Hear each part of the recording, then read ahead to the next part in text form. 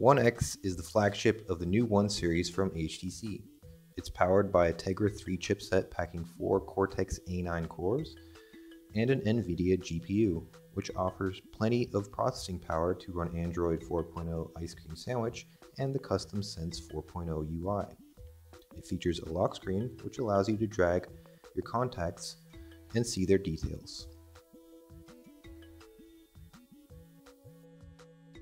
It runs buttery smooth. The One X is one of the fastest smartphones currently on the market. HTC have taken the time to streamline their Sense interface. The notification area for One is just that, a notification area. It has no extraneous tabs, toggles, recent apps, or any other clutter. The dock at the bottom of the screen has a new look as well. It's no longer fixed and you can modify 4 of the 5 shortcuts. The middle one always opens the app drawer. HTC also changed the way you add widgets to the home screen. It's closer to how it worked in Honeycomb. We're not big fans of this, as multiple versions of the same widget are dumped into a single list, leading to a lot of duplicates.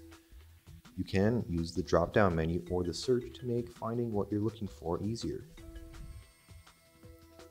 HTC One X comes preloaded with some useful apps like Dropbox, which will give you 25 GB of cloud storage for 2 years the moment you sign up. There's also Polaris Office to edit documents and locations, a SatNav app that comes with a 30-day free trial. Sense traditionally has deep social networking integration, and version 4.0 is no exception. The phone book groups calls, texts, and emails along with status updates and online albums into a neat, tidy interface.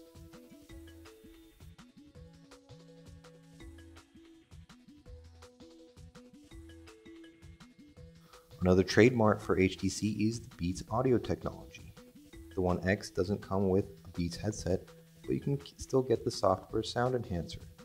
It offers multiple presets and can be used with a variety of Beat headsets, or you can choose the other option if you have a non-Beats headset. Beats audio enhancement is available also for the movie player, but not on the FM radio.